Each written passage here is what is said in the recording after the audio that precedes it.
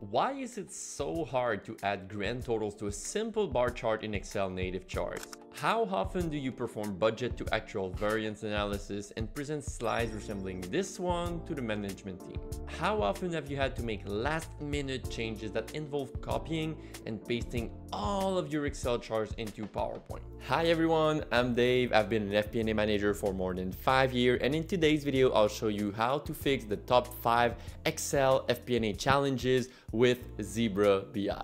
Number 1, budget versus actuals variance analysis using pivot tables dynamic comments. Every quarter as an FP&A manager, I have to analyze my budget versus actuals by department and category. We all know how frustrating it is to do our monthly variance analysis using pivot tables. One reason it is frustrating is because how terrible it looks.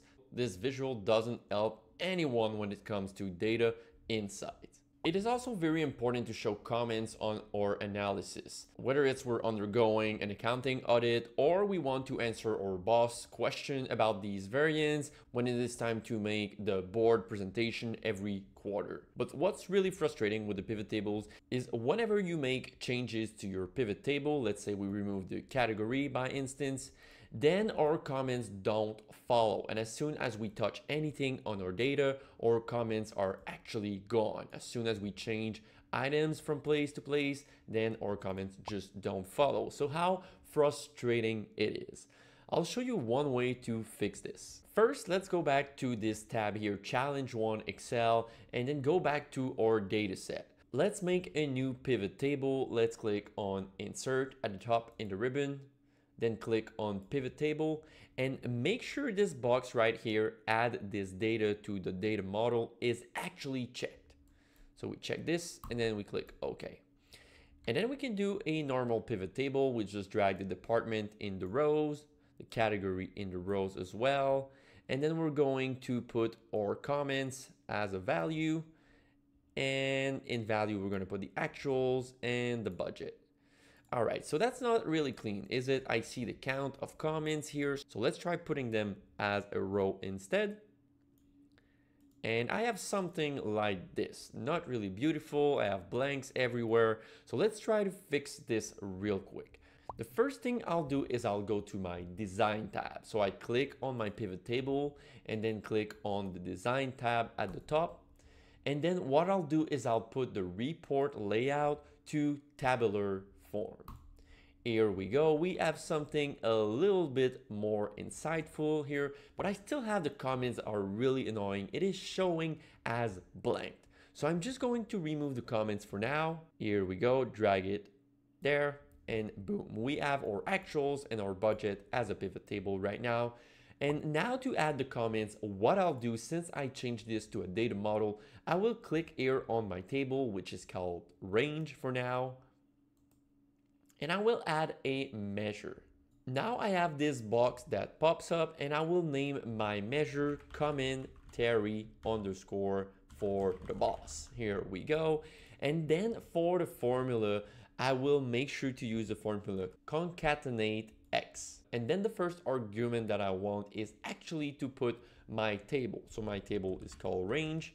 Here we go, double click on range. And then the second argument is to get our comments filled into this. Range comments and double click on this, close parenthesis, make sure the formula is okay.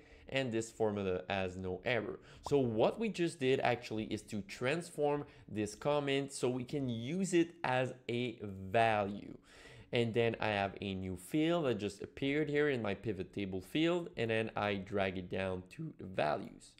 So now I have everything I need to use my Zebra BI add-in for tables. I'll just click on my pivot table, go to add-in, and then click here in the add-in Zebra BI table add-in. Click here.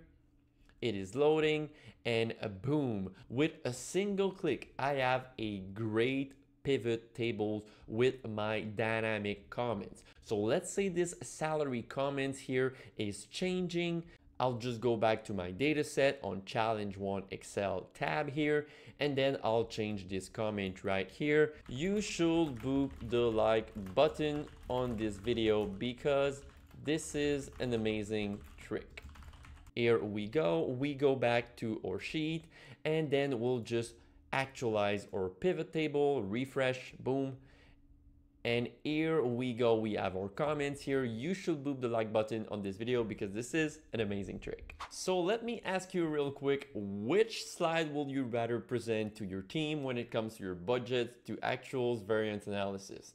The one on the left or the one on the right that automatically updates with your comments? Number 2, adding grand totals to bar charts. As an FP&A manager, I think my favorite chart in Excel is this one, the stacked bar chart. But I never understood why it was so hard to add the grand totals at the top of my bar charts. If I had to do this normally in Excel, what I will have to do is actually select my data. So I have my headcount evolution here. And what I will need to do is actually make sure I include my total here in my dataset selection. I will have something like that. My total is popping in purple here, and this graph doesn't make any sense. So what I will have to do is click on my chart, go into chart design in the ribbon, and actually change the chart type. I will click here. And then what I will do is actually click on combo. And I will scroll down to my total line, and I will check here the secondary axis, make sure this is a line, and all of the other series, I will make sure that they are set as stacked column. Here we go, and then I will just click OK, right? So now I have my headcount evolution, and then I will have to right click and add my data labels on top here on my purple line.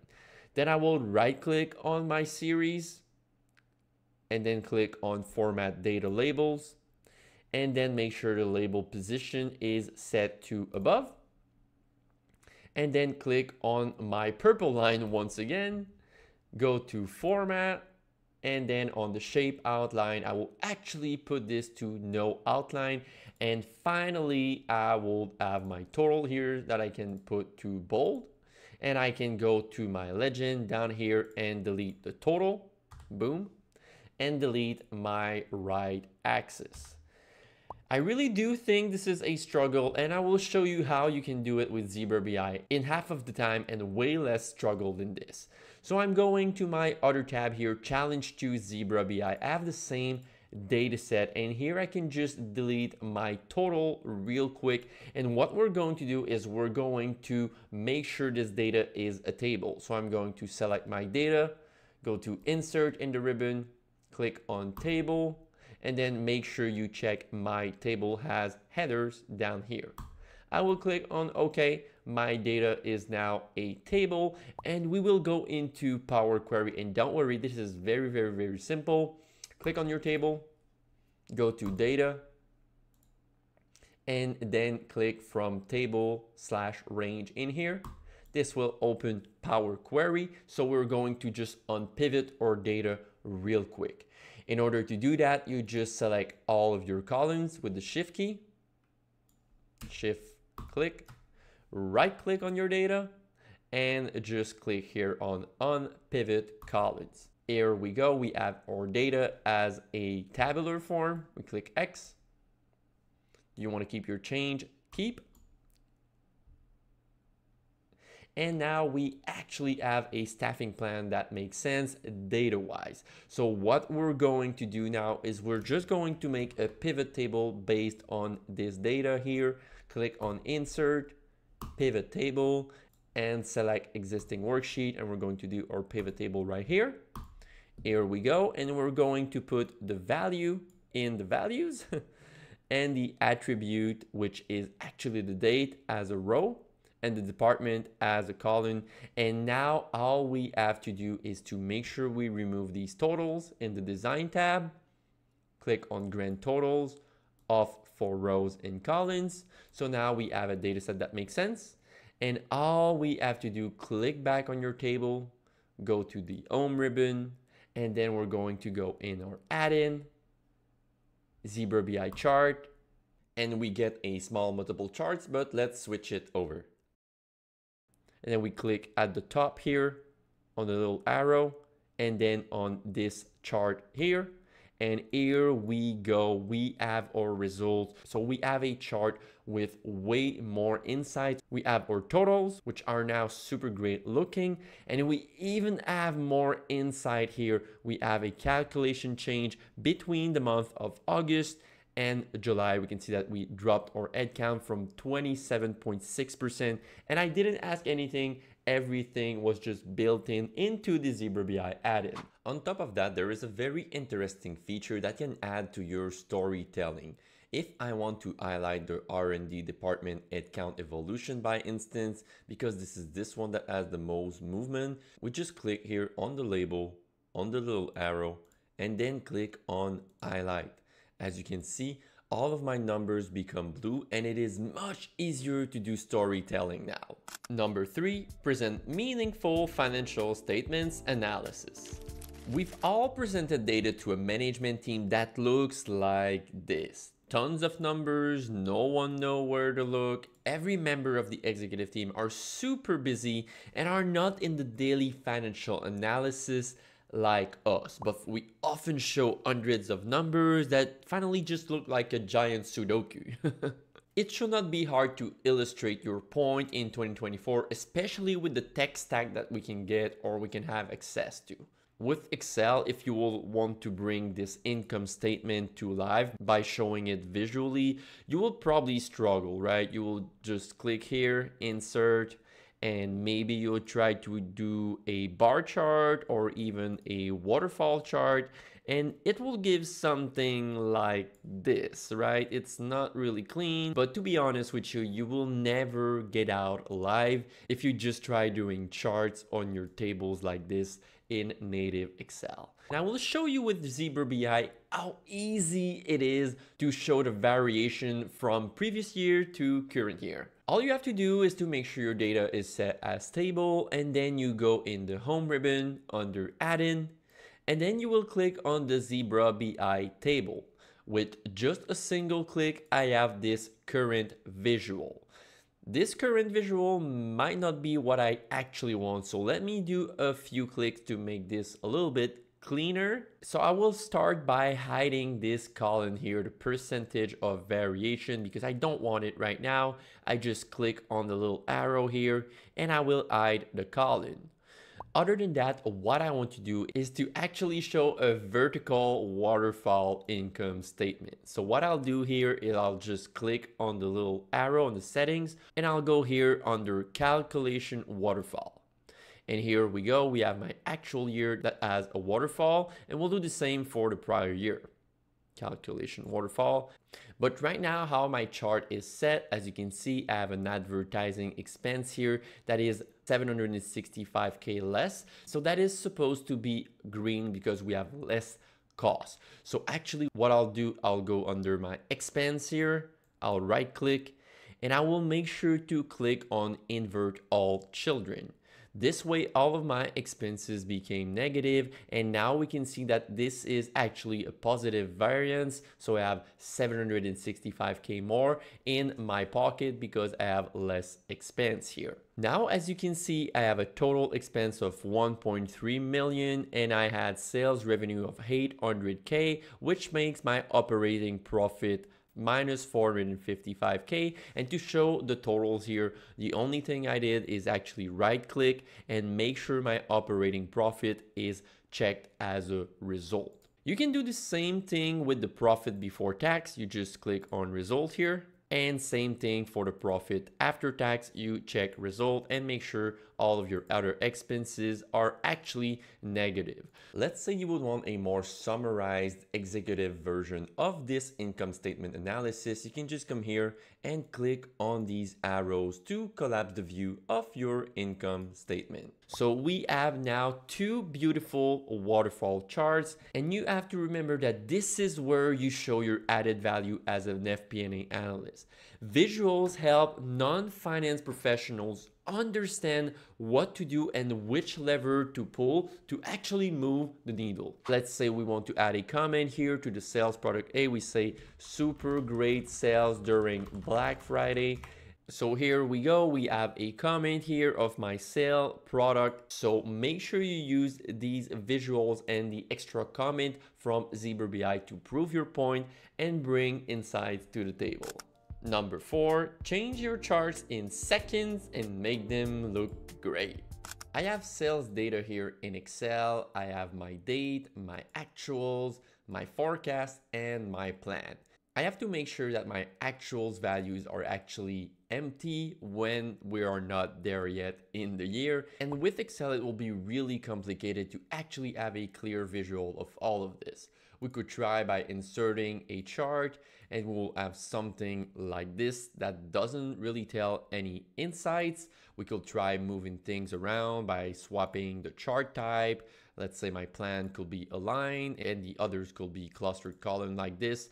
We have something a little bit better, but once again, we'll have to adjust our axes and get many more headaches from simply analyzing our sales variations, right? So I'll show you what we can do with ZebraBI. I'll just select my data here and once again, go into the add-in and simply insert a ZebraBI chart. This is what we get as the default chart, but that's not what I actually want. Let's make it a little bit smaller.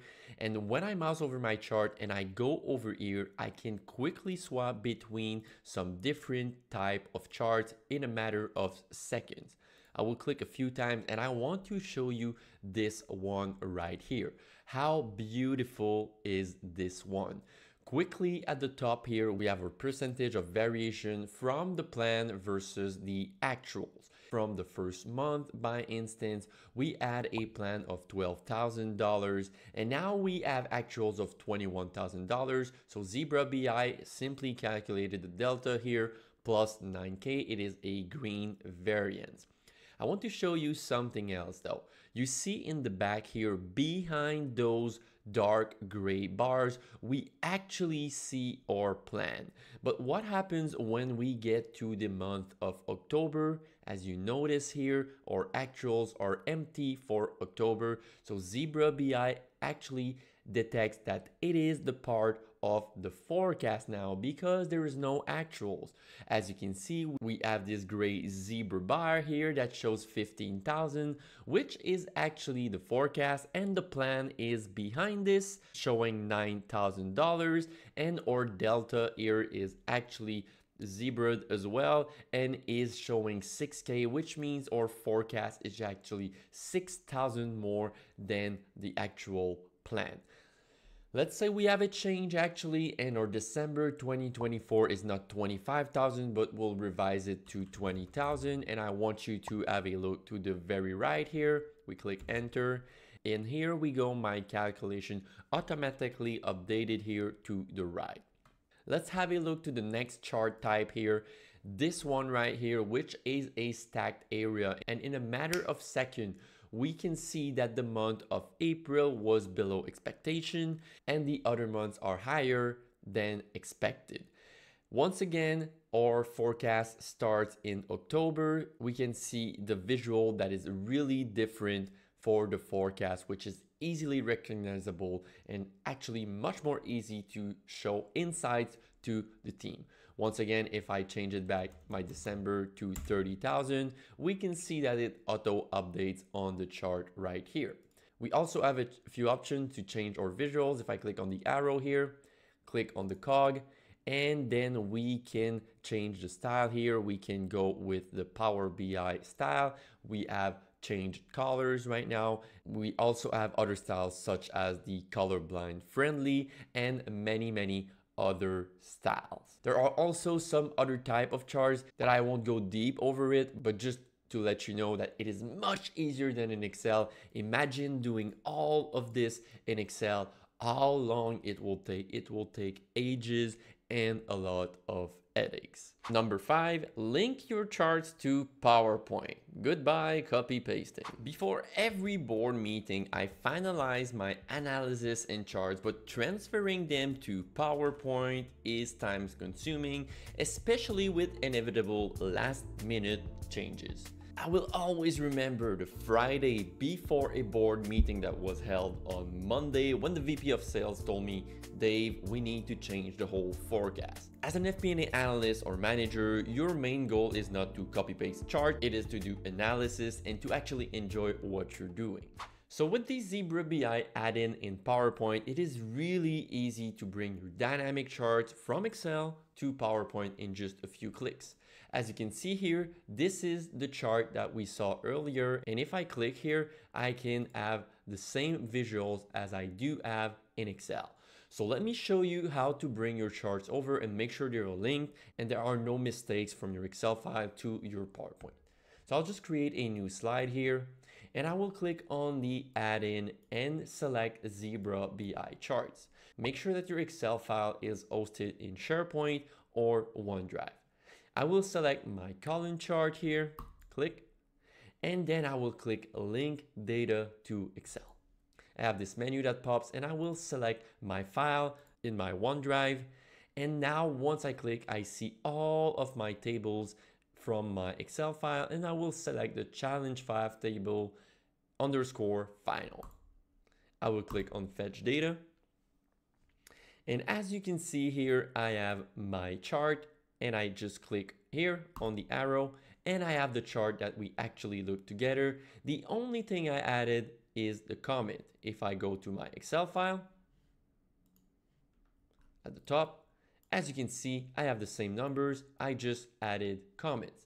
It will be really complicated in Excel if, by instance, I will change my forecast of December and I will put 20,000 in there. When I go back to PowerPoint on my first slide, my chart actually updated. We see here 20,000, but my comment at the bottom is no longer relevant. So my forecast is not 30,000 anymore. It is 20,000. So I have to make sure my comments are all updated on every slide, and it is very, very risky for mistakes.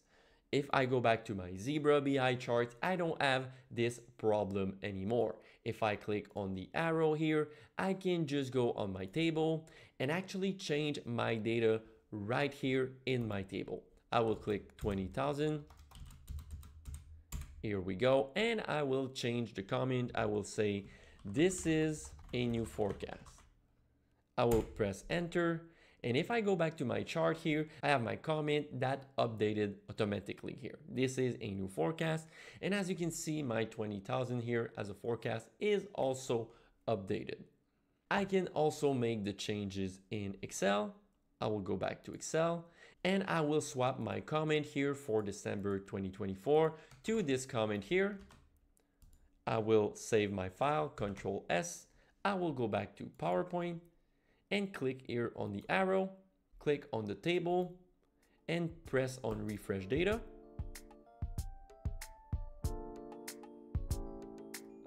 Here we go, my comment here, number 5, has updated. Subscribe to the Zebra BI YouTube channel right now because you want more of these tricks. I hope you see what I did there. And I think this is a wonderful tool to make sure that your PowerPoint are always in line with your data and you don't have mistaken information on your slides. So now at 5 p.m. when there are changes, click on a few buttons and then you can enjoy your weekend.